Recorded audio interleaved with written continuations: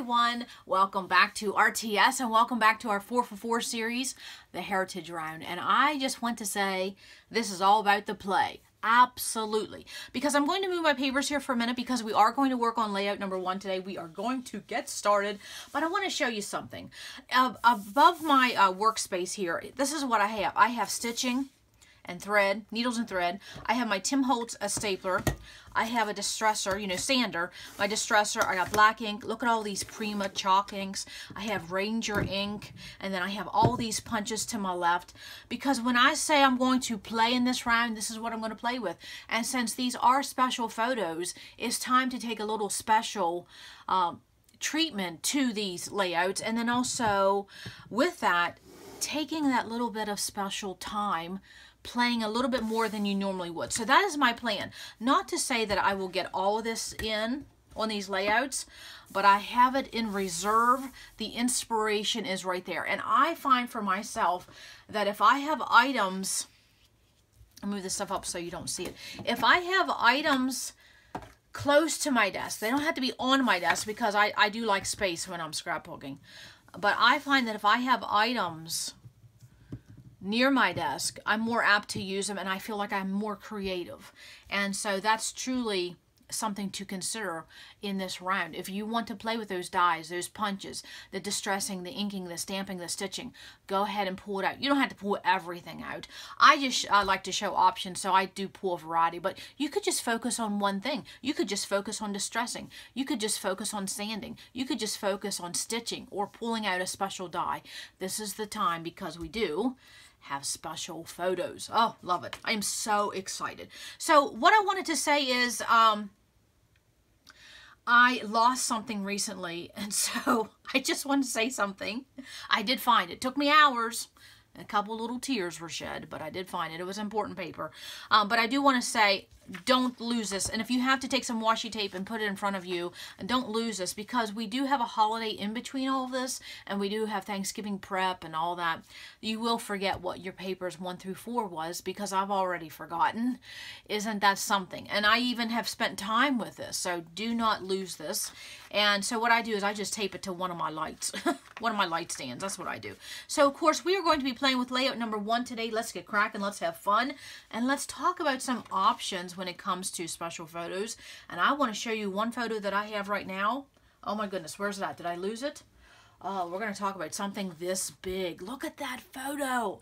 Does that make you excited? Yes, I am excited. Okay, and we're also going to talk about if you don't know the people in your photo, what we're going to do. We're going to talk about that in this layout. So for layout number 1, we are going to be playing with all 4 patterns, so all 4 papers. And so of course I'm going to be using ivory cardstock in my series this time, because my papers are so colorful and so rich in color that I definitely want to have a little bit of a neutral thing going on, like a little bit of a blank canvas. So for paper number 1, it is indeed that big diagonal triangle. That is what we're going to play with. And of course, it's not hard to figure out where that may land. Doesn't have to be. And also number 2, which was my turquoise floral. Number 2 is a 1x12, not hard. Number 3, a 1x12, not hard. And paper number 4, this will be our 3x6. So that is what we're going to play with. So in the most simplest form, when you have papers that are pre-cut, you simply are just moving these around and then taking consideration what photo you're going to use. So before you start moving your papers, look at your photo. And my photo is going to be of, these are my great-grandparents. Never got to meet them. I don't really know a lot about them. So this is part of the series I'm excited about too. Not only about scrapbooking it, but then also too learning some more about my family history. Isn't that the beauty? Absolutely. And then you wonder. So have your photo ready, because this will help you determine how you want to do your papers. And of course, I'm going to dress things up. So I will come back with my finished layout and show you what I decided to do. So for these 4 pieces of paper, what could you do? And so this would be a time, since we have such a big piece of paper and such a big design, that's why I had that photo laying here. And what did I do with it already? If you have a big photo, this would be a great layout to use, because your design is so big, your piece of paper is so big, and isn't that just an instant you can still see this design from the top left to the bottom right. So if you have a big photo, you really don't need much more than that. This would be a great design for a big photo. I am definitely going to be scrapbooking this. My mom is right here. I just love looking at my parents when they were kids. Isn't that amazing? Amazing, amazing. And so I just wanted to make sure I mentioned that. This is a great design for a huge photo. So for these 4 pieces of paper, you can simply come down here and you can leave this diagonal piece the size it's in and flush it completely to the left because it is that exact same 12 inches. This is easy. And then we have 2 1x12 strips, and so we could layer those. And then you could also break out your border punches, and then all of that distressing and sanding. That's what you could do. That dress up, do some treatments to these strips. You don't have to let them just that way. And then also too, a lot of people do inking, and I may do that in this round. Something I don't normally do. That's what this round is about. And then of course with the photo, you could take this 3x6 and you could use that as a layering piece for your photo, or you could come up here and do something with it up here. So what could you do with this 3x6 up here? Now that is the photo I am definitely going to use. Is that you can definitely, I'm hoping I'm in frame. This items up here at the top's throwing me off. Is that you could, like I said, you could use this as a layering piece. Very easy. You could bring this 3x6 up here, and then that is where you could put your title and journaling all in one block. Or you could bring this down here and layer it down here. And then you could put your journaling. It depends on how much journaling you have. You could put, again, your title and journaling up here.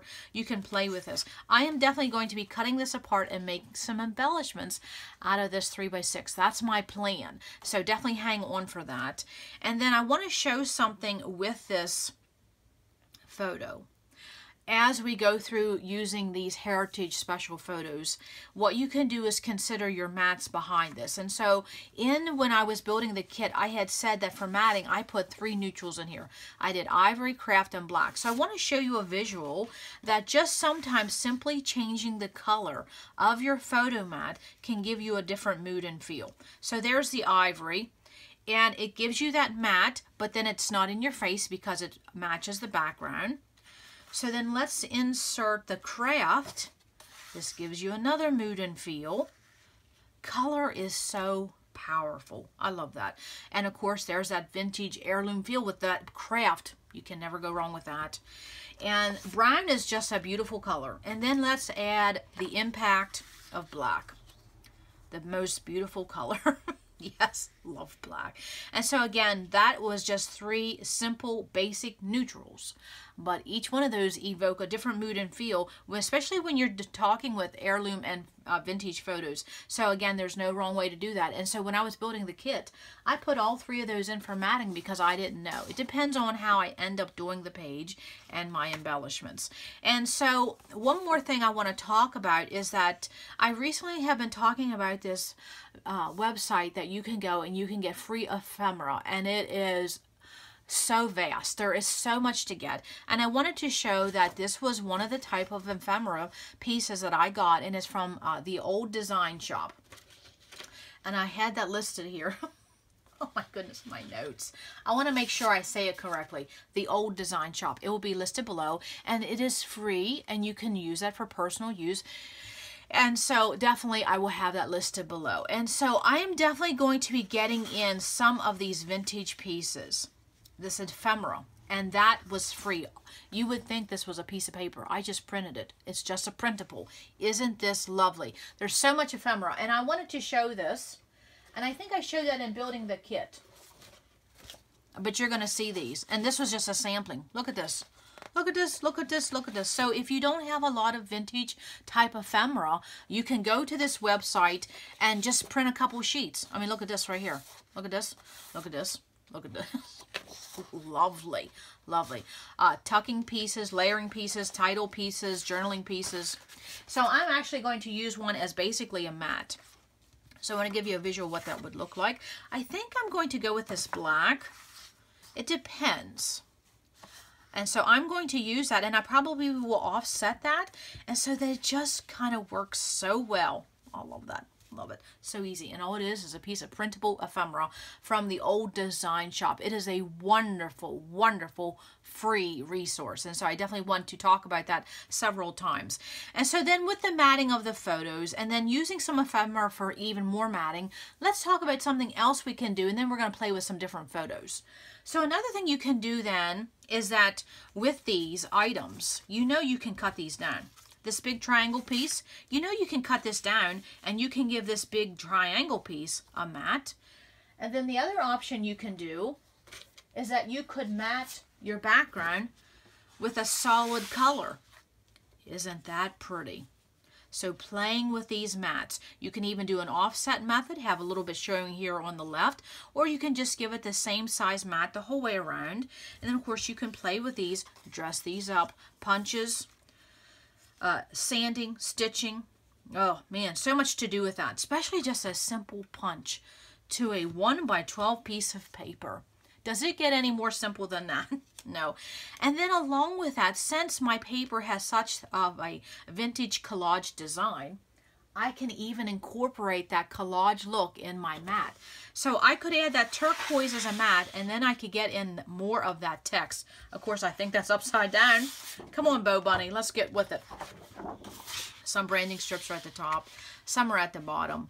And so when I get to playing with things like this, I do have to cut off my branding strip. Even if I don't use the paper, that branding strip gets in my way. And so along with your vintage papers, don't forget, you can also mat your photos. You can even mat with ephemera. And then when it comes to your background, you can even mat even more to get more of that vintage feel. And so I am definitely going to be layering this puppy up to no end because this is a special photo. I want to play. I'm definitely going to be playing with ephemera. I'm going to be cutting this up.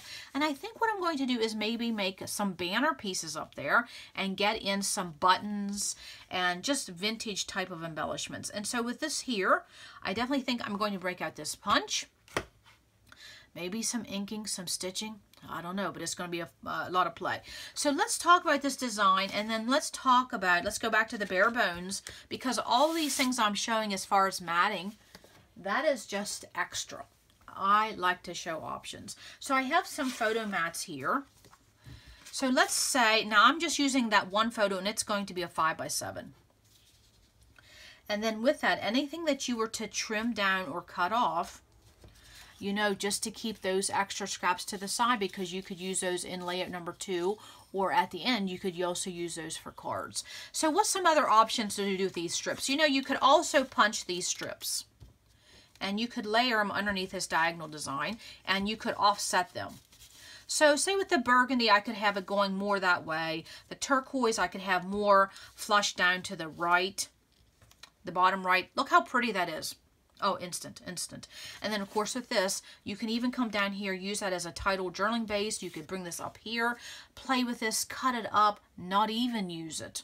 Okay, so let's talk about that for a minute. And so say if you have something like this and you have more than one 5x7 photo, you could definitely do that. How pretty. Very bare bones, very basic, and then you dress it up with all those techniques and embellishments we've been talking about. And then you also could use this design, and you could come over here, because you do have this blank cardstock at the top right. You could also get in 3 4x6 photos, because I know everybody loves that option. And then you could layer this one in the middle on top. Isn't that pretty? And you don't have to be so linear, you know, you can get a little cattywampus with that.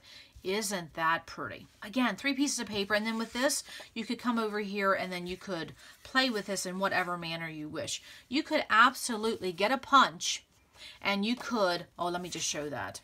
You see how excited I get? Let's just show that. And so if you have 3 heirloom photos for 1 page, you are so lucky. You could get a tab punch, and then you could put a tab here, a tab here, and a tab here, or you could even put that tab on the right. How fun is that, using this piece of paper? So this 3x6, you can incorporate it as layering or use it as embellishments, or what I may do is both of that option. So that's 4x6. So let's play again with 4x6. We could do this, these 1x12s, you know, we could put them up here, and we can make those into banners. And you know, you could always run some washi on that seam. We're always talking about that. And give that self some ink, you know, give that piece of paper some inking. So let's talk about 2 4x6 here, and then I have some 4x4s. Oh man, you could get 4 photos. So you could do one of each. Let's do it this way. Oh man, that's so nice. So fun. Look at that. And so then with these here, again, all those treatments we've been talking about. And then you could layer these, and you could even cut them and make one longer than the other. So that is 4 photos. That's fun. Now let's see what it would look like if we did 1 horizontal, 1 vertical. And again, where could we put these? Well, we could put them here. We could put them down here. We could put them in the middle. Let's see if we could do some framing. Let's see if we could do that. This would be a different option. I'm going to put the burgundy up here. This is something different. I love playing with paper. If I can get that under there. I love playing with paper. So there's that burgundy strip at the top. Oh, we could overlap that. I think that would be good. Let's overlap that big triangle. And then let's come over here and let's frame this. Oh my goodness. Yes, yes. I love that. Love that. Love that. Okay, so now we are basically creating a frame with a triangle and then 2 strips of 1x12. Isn't this fun? So then let's do a horizontal here. Let's do a vertical. And then let's play with some 3x3s. So you could absolutely get 5 photos in this design. Isn't that pretty? Playing with those pieces of paper, and again, you could do so many different things with this. You could even use this for layering. Come down here, layer that. So that is different options with this design. And so I had said that when we were making the kit in this 4x4 series, we have all these different measurements. You could just keep a running list of these measurements, and you could keep cutting papers over and over and over again, playing with these designs. You'll never get tired of them because of this constant shifting of paper.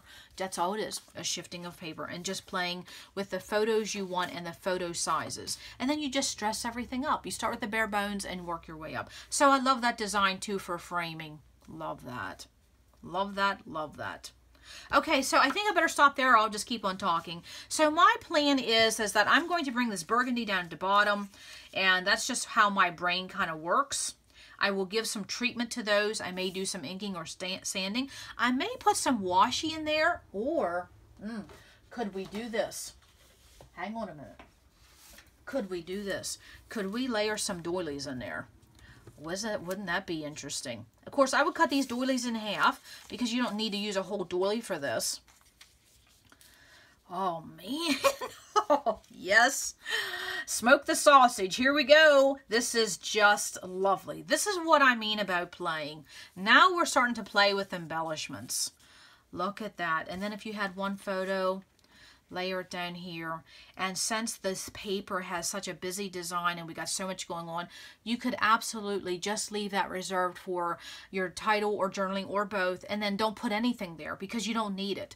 Look how pretty that is. Okay, so I'm going to get busy playing. I hope that gives you some options with paper number 1. Oh, I'm sorry. Layout number 1, using all 4 of those papers. And what measurements do we have? A huge triangle, a 1x12, a 1x12, and a 3x6. Now that simply is easy. So hang on and come back and I will show you my finished layout and how I'm going to be playing with all of these elements. Okay, hold on. All right, I am back with my finished layout for layout number 1 in our 4x4 series, and I really enjoyed doing this layout because I did some treatments that I don't necessarily take the time to do, but I did them in small amounts, so it didn't take me a lot of time to do them. So we'll definitely talk about that. So our papers number 1 through 4, we got all 4 patterns on this layout. Where did it land? So my number 1, which was our big triangle piece, landed right there as what I showed in the previous segment. Number 2, which was a 1x12, it landed down here. And my number 3, which was a 1x12, it landed down here. And then my number 4, which was that 3x6, I think it was 3x6. Yes, 3x6. It landed here, here, here, and there. So yes, I cut that puppy up. And that is always an option with your papers. Just because we cut them in that size doesn't mean they need to remain in that size. And so that's what I did. I took that 3x6 and I used it as a layering piece, like as a base for my photo, and then also too as an embellishment. And so we will talk about that in just a minute. So if you take away this photo, my base page really is a big triangle design. But if you look at my embellishments, I have a diagonal design. So that is two designs in one layout, simply by which the way you did your paper cut and then how you do your embellishment. So what that does is that leads your eye the whole way around, because you got this big honking piece of paper and your eye's leading down this way. Then you have these embellishments, and I don't have a visual triangle, I just have a diagonal, and so it goes this way. So I'm covering all the bases. So that is a very fun way to do that. So now let's talk about the treatments that I did on this page, because I really did play with this. And the only thing I think I need to add is I'd like to add the date. My journaling is going to go right here. And so I may put the date in with my journaling, or I may take these October afternoon mini market little numbers and I may tuck them down here. It all depends if my mom can give me a year. We're still working on that. She doesn't know if she can give me a correct year for that. And so what we're going to do is talk about the treatment. So I got stamping, stitching, and inking. Again, that's not something that I do on every page, let alone do all three on one page. So let's talk about the inking, because I didn't ink all my papers. And so you can see right here that this is inked, this memorabilia, ephemera, that is inked. And what else did I ink? I inked this ivory cardstock, and I inked something else, I think. There was something. So I just did inking in a small amount because I don't like a lot of inking, but I enjoy a little bit of inking, if that makes sense. And if you notice, if I held this up, you see how this is not tucked, this is not adhered down, because I may take my journaling and tuck it underneath that. So as I'm working on my page, I'm thinking about my journaling, I'm reflecting on what I might want to write and how much and where it's going to go. So I know it's going to be right here, so I will not adhere things completely, so I have that option of tucking if I wish to. And so then the next treatment I did was stitching. So of course you can see I did some stitching up here, and I learned something that I probably wasn't paying attention to. I did 2 rows of stitching here, and then I did a little mini row of stitching here. So it's not a lot of stitching, just like I didn't do a lot of inking, because then a lot of stitching takes a lot of time. But I did want that texture of the stitching, and so when I did my banners up here, I didn't keep them in a linear fashion. I put one here, moved this one up, and moved this one down. So my stitching, because I was going through 6 layers at one time, I had to use a heavy-duty needle, and so with a heavy-duty needle means you're going to get a bigger hole, and since I was getting really close to the edge, I had to be very careful that I did not tear my paper. So if you're using a thick thread or a floss to do your stitching, and especially if you're doing through 6 layers of paper, make sure you pay attention to not do your stitching so close to the edge. So I lucked out, and it turned out really, really well, but I had to really be careful about that. So lesson learned on that. So I like that little bit of stitching, and then all I did, I'll show you on the back, all I did was adhere all that down with some washi, all those tails. That just helps it stay in place. And so the other thing I did was I broke out some stamp sets. So I broke out this Technique Tuesday, back in the day, 2011, by Ali Edwards, and so I used the word generations. Love that word right there. And then I broke out something that came from Michael's Dollar Bin, and I used Grandma and Grandpa because these are my great-grandparents. And so I stitched generations here, here, and then here. So back through here, I didn't do any stamping because I knew my photo would cover it. And then I stamped Grandma and Grandpa. I went Grandpa and Grandma because that was in the order of the photo. So I just stamped that. And I would tell you, for something that just cost $1 from the Dollar Bin, these little stamps, what was that, Studio K, Studio G, something like that, they stamped really well. I was impressed. But of course, Ali Edwards, Technique Tuesday, the best partnership ever when it came to stamps. And so I did get some stamping in. Again, it wasn't a lot. It was just a little, so it didn't take a lot of time. But if you notice, my stamping here, here, and here, and here, that creates a visual triangle with the stamping. So that's fun how that works out. And so again, I did 3 different treatments, but I did them in small amounts, so it didn't take a huge amount of time. And sometimes you have to do that if you definitely want to get into that play mode. If you don't want to spend 3 or 4 hours doing a layout, you do have to do things in small amounts. And so when you do inking, who says you have to ink everything? I didn't, because I don't like a lot of that. And then when you do stitching, who says it just can't be a couple little lines of stitching? And then when you do stamping, who says it can't just be a couple words? So sometimes we get into that mindset we have to go big or go home. It doesn't have to be. And so I'm trying to learn that about my process. So then the other thing I wanted to show is that I did matting, as I had talked about in the previous segment, when you're only working the small piece of paper, small amount of paper. And if you don't have certain embellishments, matte and matte and matte. So with my photo here, I did matte in black cardstock, and then I matted that in that big piece of ephemera, and I'll have that, it's called the Old Design Shop. I will have that link below for free ephemera. I just cut that out. Love that. And then also I matted my ivory cardstock onto some of that Simple Stories teal onto some Bo Bunny black text. So I not only did I matte my photo, I matted my overall design, and then up here on the banners, I matted those. So these little banners, which I think ended up being about 1 by 2.5, something like that, I matted them. So there's 2 here, there's 2 here, and 2 here. I just offset them a little bit, and you'll see that in the close-ups. So a lot of matting, because I didn't want to put a ton of embellishments on this page, but I wanted it to feel meaty, and I wanted it to feel substantial. So matting is one of those ways that you can make it feel that way. However, if you get into stitching, 6 layers, yeah, that's a little difficult. So now let's talk about, well, let's just talk about the embellishments, and then I'm going to talk about what if you don't know these people? How can you do the journaling? Because that's what I'm going to be running into. So up here at the top, all I did was put that My Mind's Eye sticker as a cluster base. Do not overlook pieces of ephemera and stickers, and even scraps of paper, which is what this is here, scrap of paper, and ephemera and stickers as bases for embellishments and titles, things like that. And so I have some wood veneer, I have some burgundy buttons, and I just have them stitched on. And so then I also use some Bo Bunny brown gems. So you see that I've paired burgundy and brown and black and wood veneer all together.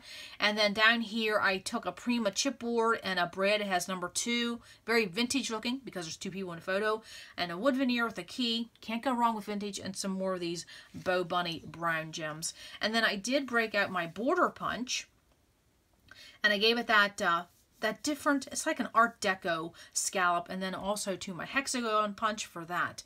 And then I added some more ephemera up here at the title. Of course, my title is just the last name, and I think sometimes when you're doing heritage layouts, I think using the last name as your title is absolutely the most simplest thing you can do. And I also think it's the best thing you can do, because that's what it is. It's about heritage. So why not use the last name? And then I broke out some more of these ephemera pieces. And all I simply did was just cut some of these little ones up, and I just tucked them. And then I used some gems and a Tim Holtz paper clip. And this is just, that's all it is. It's just layered with a couple pieces of bling. Very, very fun to do. Now I'm looking at my notes here. I did want to show my template that I used for my stitching. Some of you are going to be like, what? This is back in the day. Little Davis Designs. Does anybody else still have this stitching template? And so all I did was take my, what I used to poke my holes for my breads, and I would just put this on top of where I wanted it, and I would just poke my holes with a little foam pad underneath. That's how I did my holes for my stitching. Just easy to do, takes a little bit of time. And then the inking that I used was called Prima Black Coal. And again, not a lot of that, but it was fun to do. Okay, so let me look up my notes. And I think the last thing I'm going to talk about, I think so, I have 2 notes. Let me just look. Is that what do you do if you don't know these people? Because sometimes that's what happens. We have these photos, and then, fortunately for me, and I lost my notes. Oh, my great gravy. I guess I'm just going to have to go by my OneNote. Is that, fortunately, I still have my mom, and she can help me because these are her grandparents, so these are my great-grandparents. Is that if you don't know the people, what you can do is when you journal, especially if you don't know the year, what you can do is when you journal, ask the people that are in these photos the questions you would ask them if they were still with you.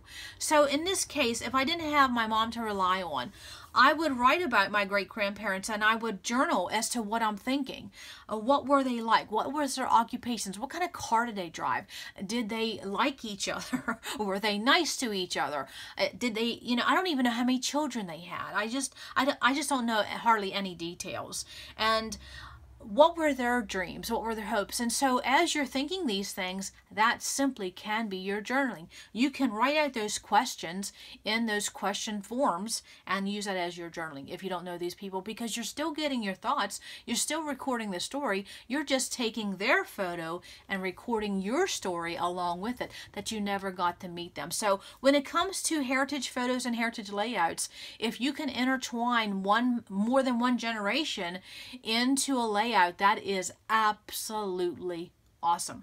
And so I will probably do a little bit of both. I'm going to have some details given to me by my mom, but I'm also going to put on there, what were these great-grandparents like? Would they have liked me? Did they like their job? What was their hobbies? What was their strengths? What was their weaknesses? What were they good at?